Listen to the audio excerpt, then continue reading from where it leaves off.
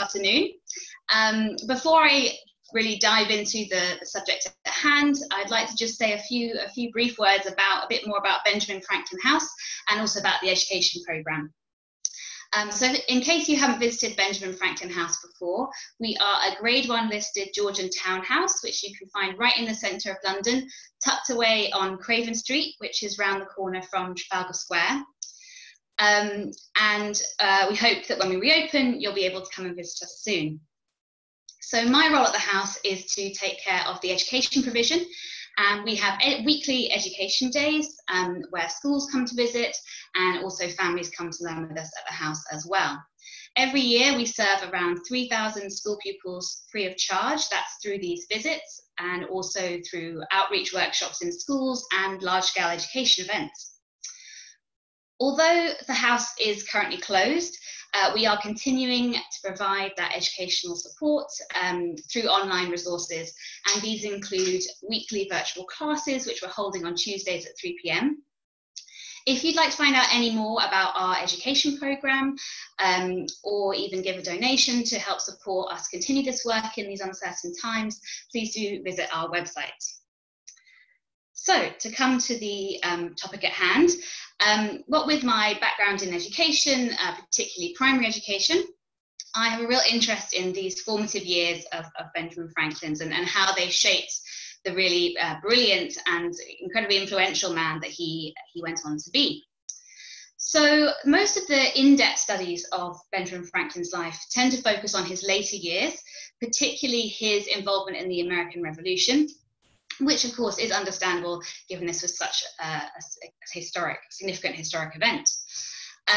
This may also be because there's a much greater amount of source material as we get later into his life and he's regained fame and notoriety. And this focus on Benjamin Franklin's later years is also reflected in the artistic representations of him that we're familiar with. Perhaps the one that's most familiar is the one that's featured on the $100 bill. But the image you see on the screen, or should see on the screen currently, is showing Franklin as a younger man. So this portrait is by Robert Freck, and it was painted in circa 1746. It's currently at the Harvard University Portrait Collection. And at this point, Franklin was 40 years old. He was soon going to retire from his successful printing business, through which he'd made his fortune. And then he was going to be able to go on and do lots of his scientific work and his influential politics as well. But in this talk, I'm not going to take us quite up to the point at which we see Franklin in this portrait. I'm going to focus really on the very early part of his life, so from his birth in 1706 up until 1729, when he was 23. So the reason I chose this point as the cutoff was firstly in the interest of keeping to time, because there's really a lot to say about all the stages of Franklin's life, but also because I think by this stage we'll see that a lot of the most important seeds have already been sown that are going to determine his future trajectory. So during this talk, I'm going to be drawing a lot on Franklin's own autobiography, which is really the principal source material that we have for this part of his life. And we do need to approach it with caution. He started writing the autobiography when he was 65 years old, so looking back at his life. And I think it's fair to say that he was doing that with somewhat of an editor's eye. So it's important to have some caution when we see what he says about himself. So I'm also going to be drawing on quite a recent research done by historian and writer Nick Butler, and his book Young Benjamin Franklin, The Birth of Ingenuity, was published in 2018, and in it he really set out to fill in any gaps and inconsistencies which we might find in the autobiography. So if you enjoy today's talk and you want to delve a bit deeper into this early part of Franklin's life, then I'd encourage you to start with that study. So let's start the story at the beginning of Benjamin Franklin's story. In fact, let's start a little before the beginning with his ancestors, so a prologue of sorts, if you will. So on the screen now, you should be able to see three images. On the left, there's an impression of the home of Franklin's paternal grandfather, who was called Thomas Franklin. And the Franklins had lived for generations in an area of Northamptonshire called Epton. And indeed, when Benjamin Franklin came to live at 36 Craven Street, he arrived in 1757, and not long after that, in 1758, he, together with his son William, went to visit in search of this ancestral home, and also the graves of his forebearers too. So unfortunately, there aren't known portraits of Franklin's father. So his name was Josiah. But in the middle of the screen, we have what's believed to be a portrait of Franklin's mother, Abiah, and her maiden name was Folger. And on the right, we have the Folger family tree. Now, Abiah was born in Nantucket, and this quite beautiful family tree was created by one of her descendants in 1866. So, as we are all our parents' children, I thought it was important to spend a bit of time telling you a bit more about Franklin's parents. So let's start with his father's side. I've spoken a little bit already about where they were based in the country. And on this side, Franklin was really descended from a very rich heritage of skilled craftsmen. So Thomas, his grandfather, was a blacksmith. And he sent 4 of his sons to do apprenticeships in London, including Benjamin's father, Josiah, who went and completed a 7-year apprenticeship to become a silk dyer. And I think that Nick Butler, in his book, Young Benjamin Franklin, talks about this very interestingly. I think it's there's a conception that Franklin has this real rags to riches story, which is partly influenced by Franklin himself in his autobiography.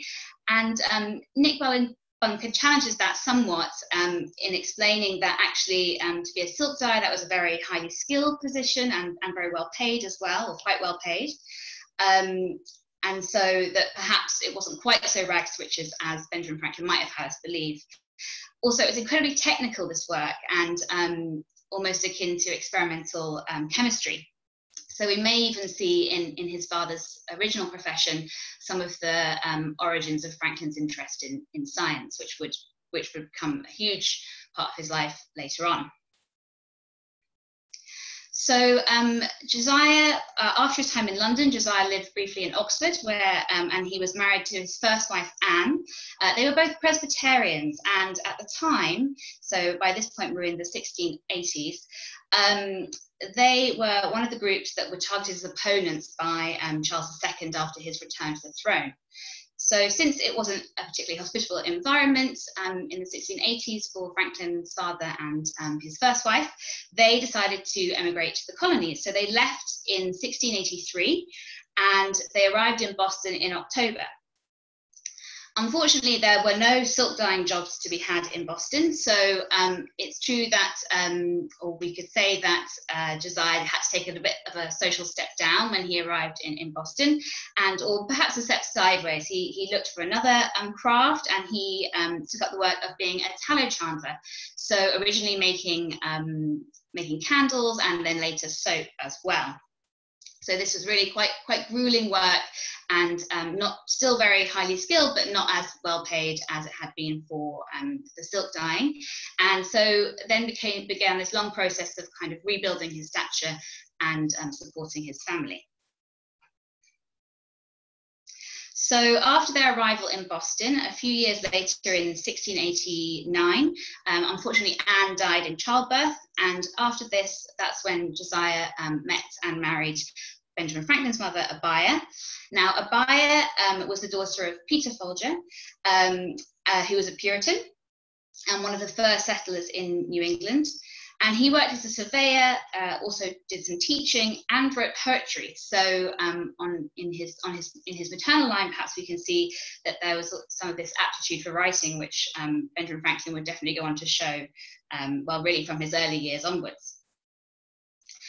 So Franklin does speak fondly of both his parents in his autobiography. He comments on their excellent constitution. Indeed, they both lived into their 90s, as did Franklin himself. And he describes his father as ingenious and his mother as discreet and virtuous, which may appear rather gendered to the modern eye, but I think was meant affectionately at the time. So, having examined Benjamin Franklin's forebearers, let's come now to his childhood in Boston. So on the left of your screen, you should be able to see an image of Boston. It's actually from a slightly later period in 1801, but the building, the old State House that you can see in the center of the image, that was built soon after Franklin was born. It was built in 1713. So Benjamin Franklin was born on the 17th of January, 1706. And Josiah's first wife, Anne, had given birth to 7 children, although sadly 2 of them died in childbirth. And then Abiah would go on to give birth to 10 children. So Benjamin Franklin grew up in a big family, and he was the youngest son. They lived on a clapboard house at 17 Milk Street in Boston. Unfortunately, the house is no longer there. In fact, Benjamin Franklin House in London is the only residence that Franklin lived in that's still standing today. So in his autobiography, Benjamin Franklin is slightly critical of this house. He describes it as a lowly dwelling, but his account of his childhood is very happy by all accounts. And although his family were numerous, it doesn't seem that they were really lacking of anything. Now, in terms of schooling, Franklin did go to school, but only for 2 years, and he actually went to 2 different schools. And all of this formal education, the decisions that were made there, it was his father Josiah that was really making those decisions, and it was all determined by job prospects. So originally at the age of 8, Franklin was sent to the Latin school because it was intended that he would join the clergy, which really he wasn't suited for. So it's maybe lucky that his path changed. But the reason it changed really was partly because it was expensive, and also Josiah could see that there actually weren't great job opportunities for clergymen in New England at that time. So after the Latin school, if Franklin had continued down that path, he would have had to go to Harvard, and then there were almost a surplus of clergymen that were being turned out of Harvard, so there weren't enough jobs for them at that time. So after that, he went and completed another year of schooling, this time at the writing school, and there he was being prepared much more for commerce and trade. So carrying on that lineage of craftsmanship that we'd seen in his father's line. So although Benjamin Franklin had limited formal schooling, he was a great lover of reading and was an autodidact and continued to learn really throughout his life. In these early years, he also developed an interest in health and exercise, and this interest overlapped with some of his earliest innovations. So that's why we have this image on the right of the screen.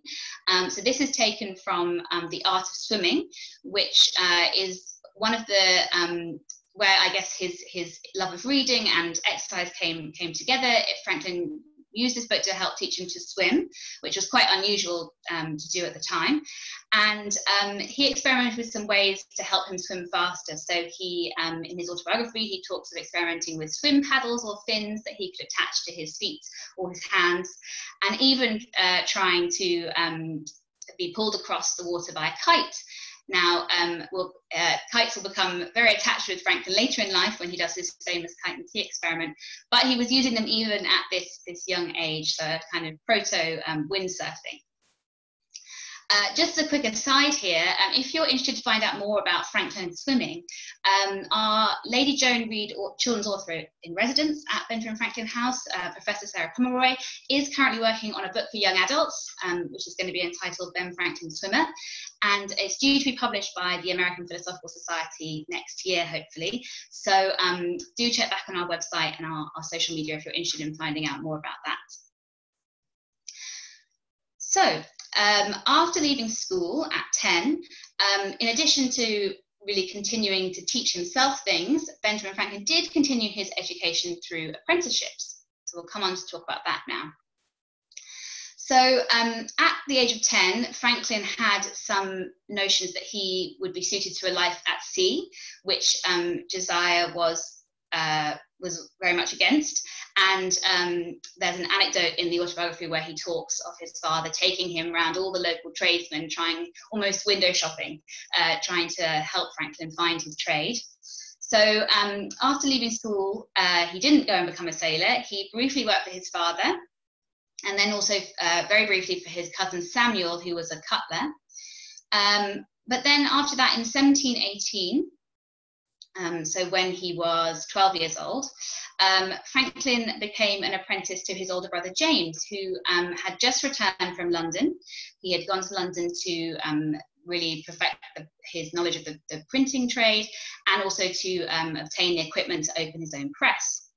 So when he joined his brother as an apprentice, Benjamin Franklin signed on for 9 years under that apprenticeship, and for 8 of those years he'd be unpaid beyond bed and board.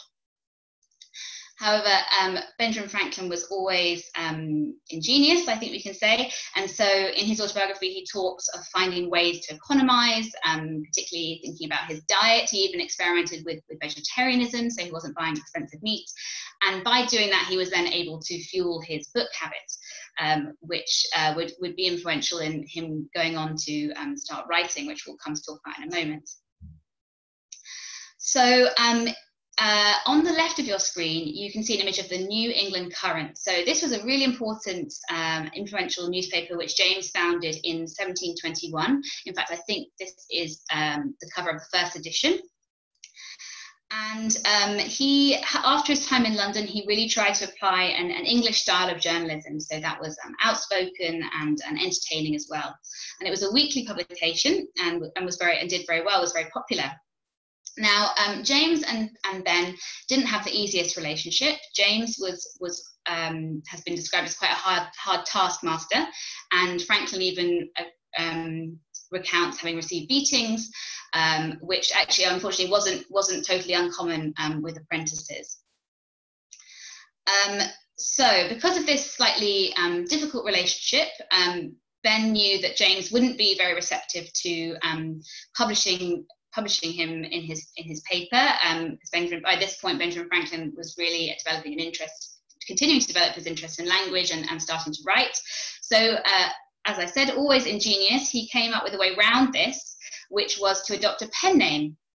So he adopted this very famous pen name, Silence Dogood, and he dropped off the articles on the doorstep of the printing press.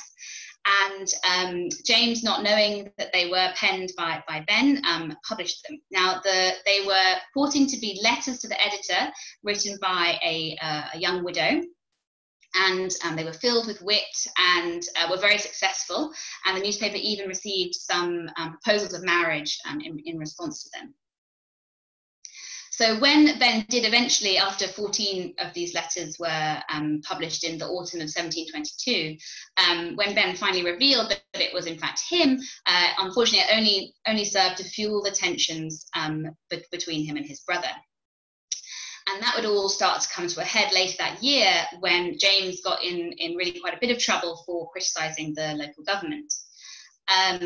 Then in January 1723, the New England Courant was actually banned, and James had to leave Boston for a time and eventually would be tried. And at this point, so in February, Ben Franklin's name started appearing on the front of the newspaper. And after that, their relationship really continued to deteriorate. So this is, I guess, largely what pushed Benjamin Franklin towards choosing to leave Boston in September of that same year and look for a job elsewhere. So we're going to see now, or talk a bit now about the journey he made. So on the left of your screen, there's a map which will help visualize the journey I'm about to describe. So in order to fund this departure from Boston, Benjamin Franklin had to sell a portion of his library, and he left in secret on the 25th of September 1723. And the first thing he did was he sailed 300 miles to New York City, which took him 3 days. But he only stayed there he was originally intending to find work in New York, but he only ended up staying there for 4 days because there was no printing jobs to be found. So he then took another ship to Perth Amboy in New Jersey. And from there, he travelled by a combination of walking and also a boat along Delaware, and finally arrived in Philadelphia on the 6th of October. And he describes this rather humorously in his autobiography. He explains how he arrived rather dishevelled and with only $1 Dutch and some copper pence pieces in his pocket. And I think it's roughly this moment that the statue on the right of your screen is trying to capture. So this was made in 1914 and by the artist R. Tate McKenzie, and it's currently standing on the campus of the University of Pennsylvania, where there are many other incarnations of Franklin in different guises. So this is the young Franklin arriving in Philadelphia, and the University of Pennsylvania is just one of the many Philadelphia institutions that Benjamin Franklin would later be involved in the founding of in the years to come. So although he didn't have many means upon arrival, he soon was able to find employment with a slightly difficult character, a printer named Samuel Keymer. And Keymer was able to find him lodging with an Englishman, a carpenter called John Reed, whose daughter Deborah Benjamin Franklin would later go on to marry. So just over a year after he arrived in Philadelphia, Benjamin Franklin planned to sail to London, as his brother James had done before him, so that he could perfect his printing skills and also obtain the equipment needed to begin to found his own printing press. So he had received, he had come into contact with the government of Pennsylvania, Sir William Keith, who was another difficult character, who had agreed to sponsor Franklin's trip and to even give him letters of recommendation. Unfortunately, he didn't follow through with these promises, but Benjamin Franklin left nonetheless on a auspiciously entitled ship called the London Hope in November 1724. So although when Benjamin Franklin arrived in London several weeks later, it was not in the way that he'd envisioned, he was able to land on his feet as ingenious as ever. So when he arrived in London, see, there we go. So the map on the left, that's from 1725, so around this time. So to Franklin arriving in London, it would have been really quite an impression. So a real thriving metropolis, really a lot larger and busier than the colonial towns that he'd been used to. So Franklin would then spend 18 months working for two well-established printers in London. The first of those was Samuel Palmer. He worked in an area called Little Britain, which was well known for its printers and its booksellers. The shop that he worked in was actually located in the Lady Chapel of St. Bartholomew the Great, which still is there in London today. There's a historic image of the church on the right of your screen, and this chapel was used for commercial purposes. So after working with Palmer, he then went on to work with a man called James Watt, who had a larger printing press, and he was based by Lincoln's Inn Fields, also still there today. And he was really well known as a literary publisher, publishing writers such as Alexander Pope, amongst others. Now, referring back to Nick Bunker's Young Benjamin Franklin and the Birth of Ingenuity, I think Nick Bunker has an interesting argument about this stage in Franklin's life, which really was very formative, and I think we can argue sowed really important seeds for what was to come. And he argues that in addition to the practical skills that Franklin gained from working with these well-established printers, he also gained an understanding of the economics of printing, which would help him to establish his very successful printing press when he returned to Philadelphia, which we'll go on to speak about in a moment. And as well as this experience with these printers, he also came across some other important contacts which would influence another strand of Franklin's life later down the line, his science. So he came across some really key individuals. I say came across, but in some circumstances, engineered meetings with some of the key individuals from the city's really thriving and influential scientific community. So these included Sir Hans Sloane, who was the successor of Sir Isaac Newton as the president of the Royal Society, and also founded the British Museum. And another of these characters was Henry Pemberton, who was another collaborator of Sir Isaac Newton. And these connections would not only pave the way for Benjamin Franklin's scientific work, but they'd also would be helpful when he was going to return to England as a diplomat and indeed live at Craven Street in the 1750s. So after those 18 months in London, Benjamin Franklin returned to Philadelphia. And this is, we're nearly at the end of where we're going to leave his story today. So he returned to Philadelphia in 1726. And after his experience in London, his professional ambition was really, had been really stoked, and his intellectual interest had been stimulated. And so he straight away started doing some really interesting things. So in the following year, in 1727, he founded the Junto Club. So he was perhaps trying to recreate that very stimulating intellectual atmosphere he'd been able to find in London. And so the Junto Club was a lively discussion group made up of mostly craftsmen and also surveyors. And it was intended to bring mutual improvement. So I think this early innovation of Franklin's perhaps reflects his belief, which he held throughout his life, in collaboration and also contributing to the public good. So the year after that, in 1728, he took over the Pennsylvania Gazette. In 1728, he started his own printing press, and then the year after that, in 1729, he took over the Pennsylvania Gazette.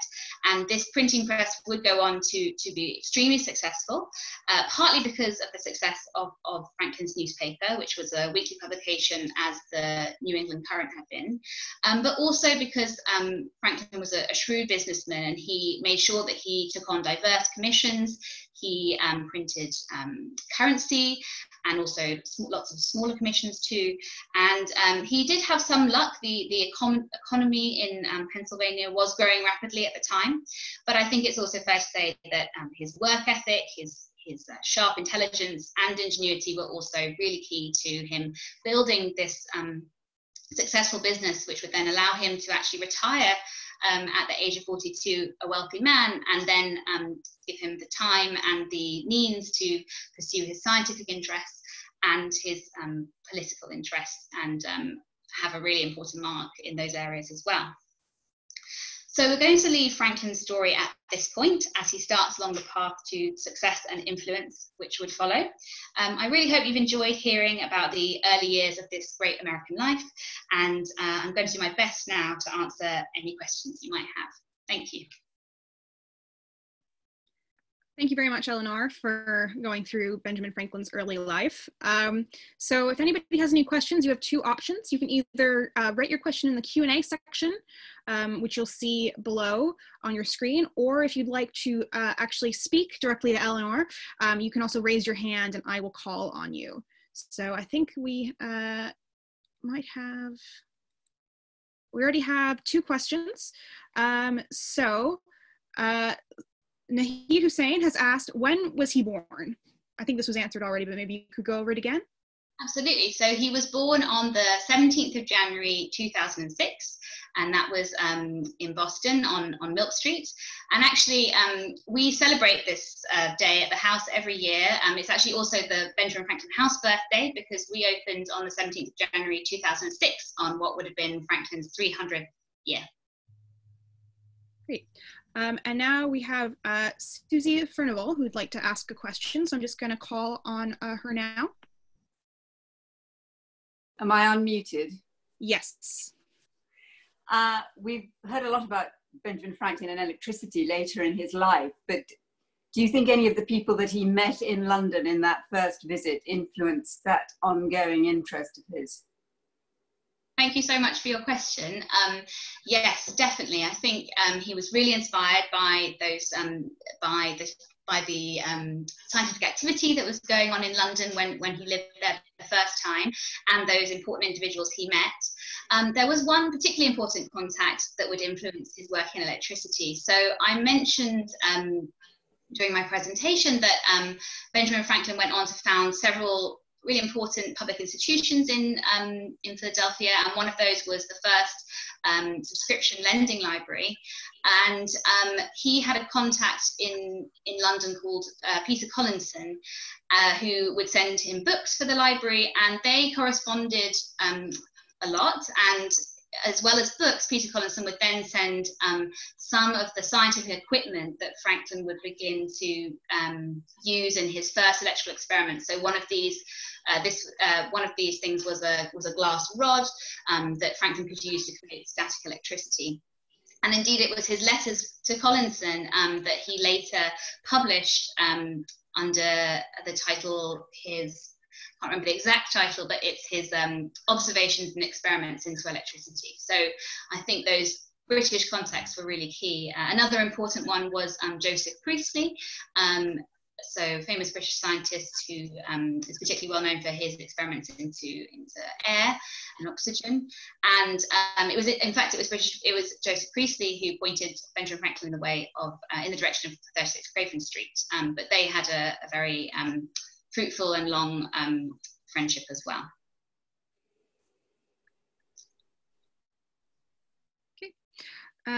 So the next question that we have is, what do you think was the major contribution he made during this period of his life?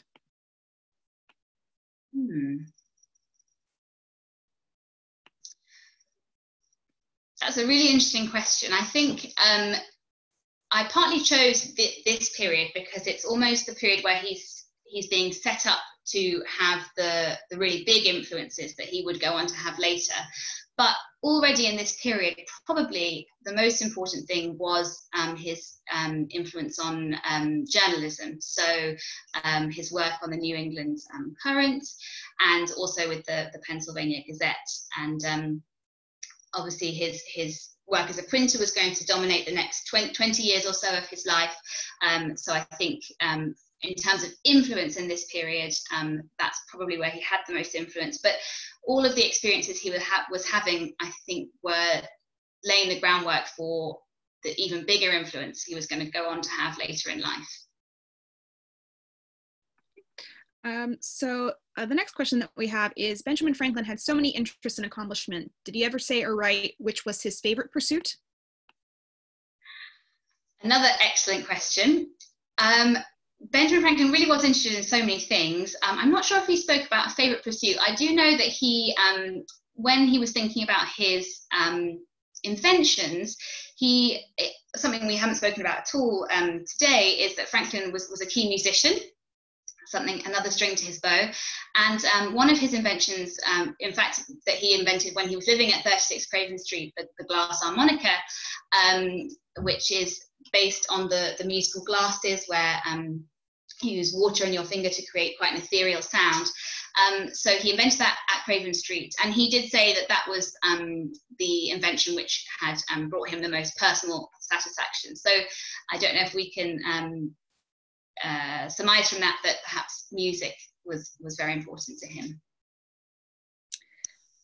Okay, so the next question that we have is, what were the main literary influences that inspired Benjamin Franklin's early writing, such as Silence Do Good letters? That's an excellent question. So he was reading some journalists, which influenced his journalistic style. And also he was a great consumer of fiction. He loved Robinson Crusoe. So although that might not have influenced his journalism so much, that may have been partly behind his idea of becoming a seaman. Okay. Another question that we have is, were his siblings as famous as he was?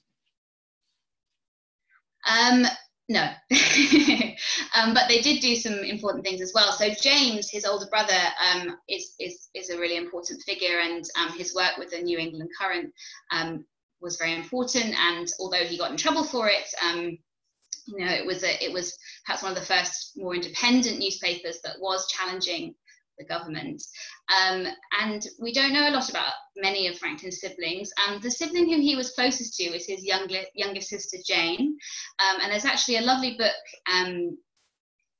by Jill Lepore, which through Franklin's letters to Jane, they corresponded a lot. And she had a very different life to him. She remained in Boston. She wasn't terribly literate, but could read and write, and they corresponded frequently. And so Jill Lepore uses those letters. We do have a lot of the material. We have Franklin papers, his letters, his writings. She uses that material to shine a light on Jane's life. So I recommend that as well. So the next question that we have is from Andrea L. And she says, you briefly mentioned his wife. Please tell us a bit more about his relationship with his wife and any children in this period that we know of. Yes, absolutely. So, right. So they met, Deborah and Franklin met when he first arrived in Philadelphia. As I mentioned, he was lodging with Deborah's parents. So they formed an attachment, but then Franklin really followed his fortunes and went to London. And over the period when he was in London, sadly, Deborah's father died. So she was under some pressure to find a husband, which she did. Unfortunately, he wasn't the nicest of people, and he ended up sort of disappearing. So when Franklin returned, they were in a slightly complicated situation, but they ended up getting a common law marriage. So that was in 1730, so just after I kind of set my cutoff point. So they married in 1730, and then we don't actually know an awful lot about Deborah Franklin, unfortunately. We have the letters to Franklin. We don't have a lot of her other letters.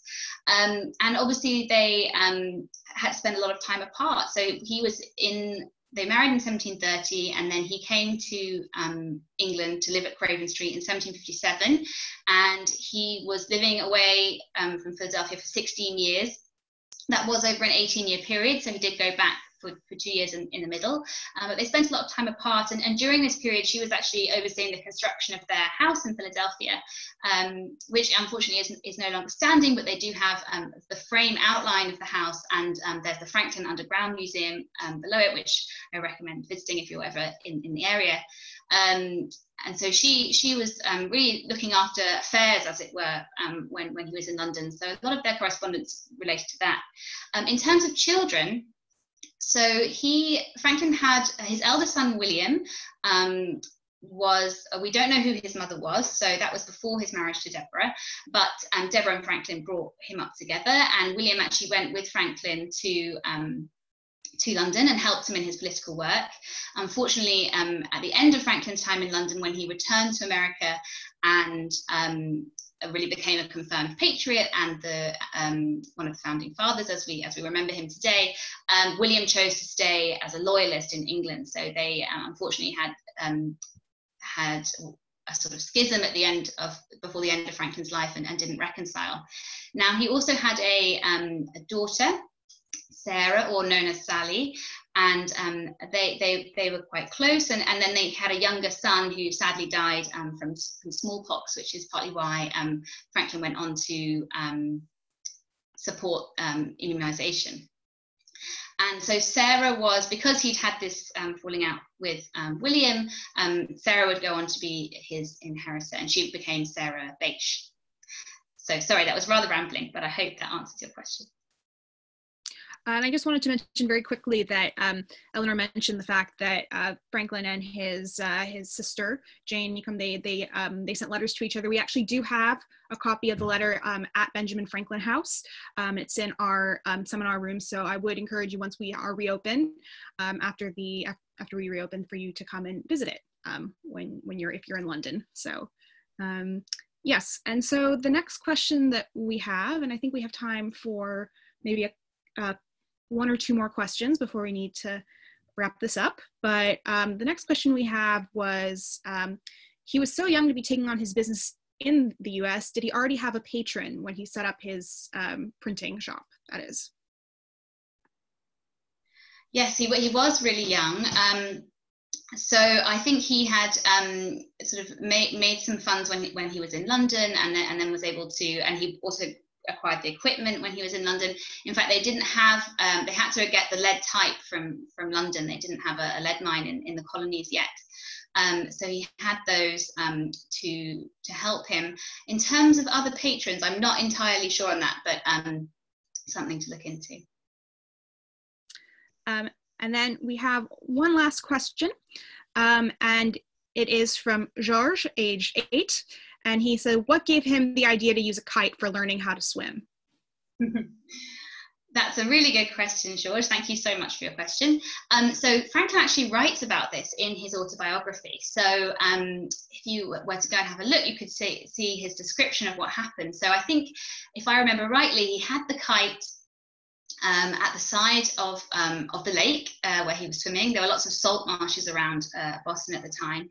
And he was just observing the wind pulling it and decided to try out what would happen if he used it when he was swimming. And I think that decision to do that is quite reflective of Franklin's way of process. He was very curious and not afraid of trying things out and making mistakes, and then being able to create things out of that. And that's one of the reasons we think he's such a great person for children to learn about, and a role model, really. Well, thank you very much for taking the time to speak to us about Benjamin Franklin's early life, Eleanor. As I mentioned, this is one of our weekly virtual talks that we're doing here at Benjamin Franklin House. So please do tune in next week. Next week, it is going to be Phil Davies speaking about the US elections. So I do hope that you tune in. As Eleanor also mentioned, we are offering these talks for free, but if anybody would be willing to make any kind of donation, no matter how little, to help us kind of fund these projects that we're working on, that would be much appreciated, and that can be done at www.benjaminfranklinhouse.org. So thank you very much for tuning in, and we hope to see you next time. Thank you so much. Bye.